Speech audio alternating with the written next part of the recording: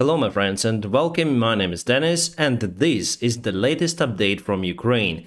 Today we're gonna speak about Kherson because you can see awesome news, our forces already in the city. 11th of November 2022, we regained the control over the biggest city that Russia was able to take from Ukraine since the beginning of this war. Still, you can see there are some gray areas. It means that there could be some of the small Russian groups, but actually I was expected that Russian forces would be just trapped over here because all of the supply lines were cut, but they were managed to withdraw most of their forces. Last night our artillery tried to reach Russians and we caused them devastations, but not as dramatic as it could be. So mainly I think they secured their forces withdrawing from the North Kherson territory. However, those forces are very demilitarized. The retreatment of the 20,000 soldiers was planned just in 3 days,